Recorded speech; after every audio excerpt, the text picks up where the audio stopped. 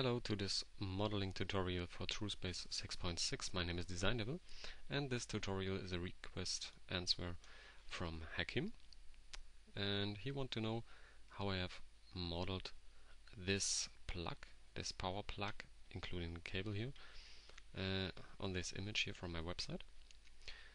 The modeling himself is quite easy. All you need is a good reference image, maybe like this, what I found in the net. And you see that the main body of this power plug here is a cylindric shape with flattened sides here. So let's open truespace, and we start with a simple cube, and again a right click on this icon gives us the parameters of the object. So let's increase the sides to maybe 24, and we don't need vertices on the cap, so let's decrease this to 0, and that's all what we need. Right click anywhere into the scene, and we now center our object to 0, 0, 0, make it a bit bigger here, and now we rotate it 90 degrees. So the easiest way to do that is go onto this little widget here, go to the side that you want to rotate, in my case this side here, with the right mouse button click and drag, and here we go, the body is rotated 90 degrees. Okay, so this should be our main body. Make it a bit bigger, let's say 2.5. Oh, too much? Yeah, a bit too much. Okay, 2 in length and 3 in diameter. Okay, so that's the body. Let's take a look to the reference image, and we now want to create these sides here. To do this, we need another cube, and we go to the top view and bring into position. Let's say in Y2 and in X 0.25. So let's go to this view and make it a bit bigger.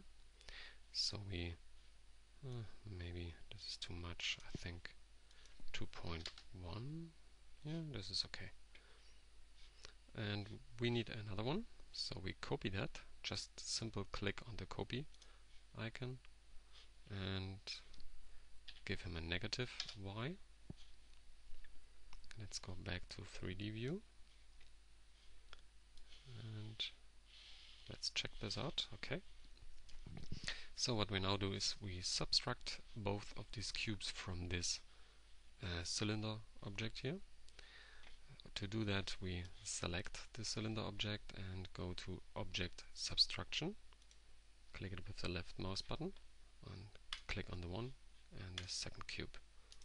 So we now have, let's go to this view mode, and we see we have now the main body part.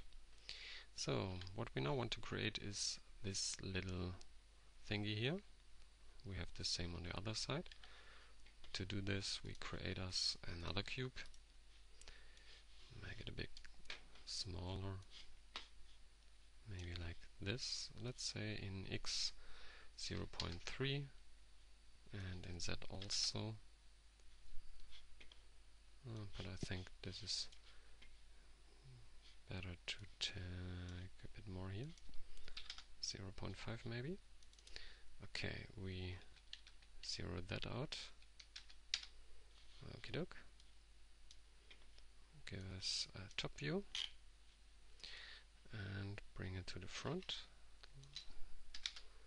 and the diameter here is 3, so let's increase the Y into 3, the Y value.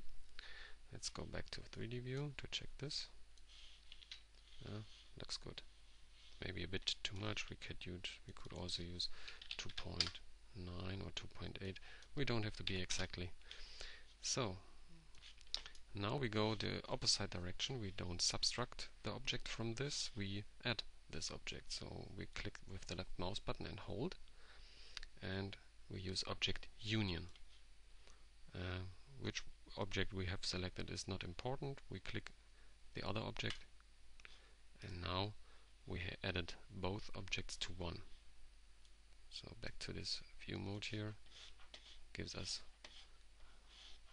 this object.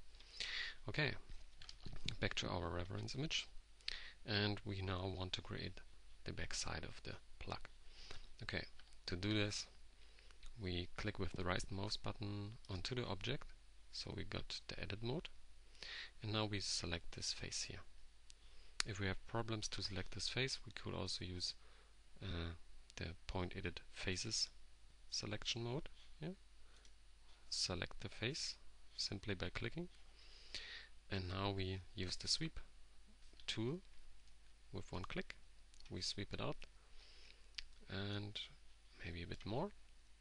Go to one of the edges here to get this little icon here, which looks a little bit like an anchor, but in truth there are 3 arrows, and this indicates if we now click with both mouse buttons and hold, and now we drag, we move in all directions together. And that's what we want in this case. So make it a bit smaller here. Now we go to any side view. So we always have selected this face here. We click again on sweep, maybe a bit more out, and again one. So another one. So we now put them in here, and a bit more diameter here. So it looks cool in my eyes. Maybe a bit too much, but not a problem. Back to the side view. Click again with the right mouse button. Now choose the rectangle selection tool here and select all these faces here. Make it a bit bigger, maybe. Now the same here. I always click on the edge here, and with both mouse buttons I control the diameter in all directions here. So let's say this should be our plug. It's fine enough. It's just a quick and rough model here. So, okie doke. Let's create these both plugs here. For this I use a cylinder object here. Maybe the standard version with also 24 sides or faces. So make it smaller but higher. Let's say 0, 25, 0, 25, and oh, that's too much. 2? No, that's, I said 2. Okay, much better. Okie doke. Now we select the top face here, sweep it out. Whoops. And make it a bit smaller. Sweep it out again. Make it smaller. It's always the same thing that I do here. Okie doke. That's good enough. Okay. We also turn this 90 degrees and give us a top view, and we bring it into position, maybe here 0.6.5, and in X let's say 1.2, and in Z we have to use 0. So let's go into a side view. Yep, good enough. We also copied that object and give him the negative values here. Okay, rough, but good. Okay, should be a bit bigger, I think.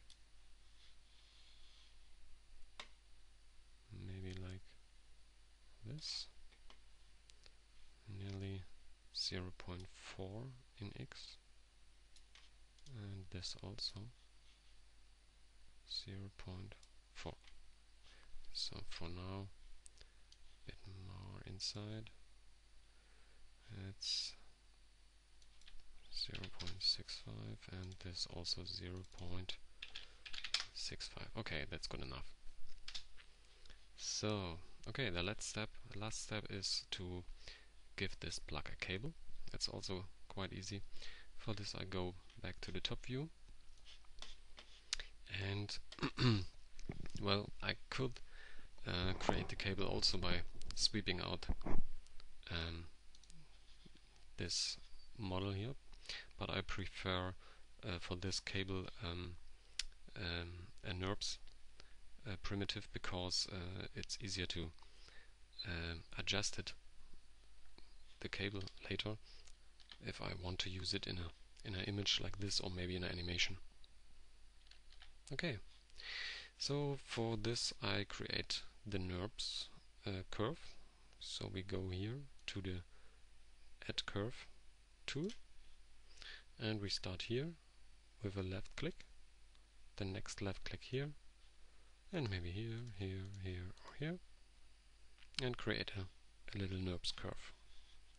Okay, the next thing that we need is a circle, because the curve is the line from the cable, and we now need the body of the cable, and the body of the cable is shaped by a circle. So with a left click and drag I create a circle here, and now I let this circle selected and go here to the left surface tool and click onto the other curve, and you can see now we have this circle, and this circle follows the curve. If I now adjust the diameter of this circle, you can see you can change the diameter of the cable, so you can increase it or decrease it. So with the right click the circle disappears, and we now have our cable. If we now want to adjust the curve, no problem at all. We can right click the object, we get back our circle, can now readjust here, and another click on this curve with the left mouse button selects the curve himself, and a right click gives us here these yellow buttons and these yellow or points, and these yellow points are indicates where we can adjust the curve, and the curve adjusts the cable. So we can now tweak out the shape and the form of the cable himself. Maybe we can also do this in 3D. So grab them and move them a little bit around, and maybe from a side view we can adjust where it goes up and down and so on. Maybe here a bit up. Okay, doke, good enough. Right click, and here we go again, 3D view. So this is our plug and our cable, and what we now need is a good texturing. The texturing, I have not textured directly this image here or the plug himself. It's just a simple color and shader. In this case it was a simple gray color with a matte shader, and I put this on the cable and also on the plug object. And for these both metal thingies here I used the aluminium shader from the library. So if this was too fast, with a left click here on material library you can open the library, and with a click on this yellow folder here, you open the libraries that you have, and metals 3 is loaded in this moment, and this is a standard truespace library. And here you found aluminium. Select it with a left mouse click, and here we go, both 2 clicks, and we can now render out our plug, and that's all. I hope you enjoy this little tutorial here, and would be cool to see you the next time. And sorry for my bad English, but I'm from German, not so easy for me, but I hope you understand and could follow my tutorial. See you, bye.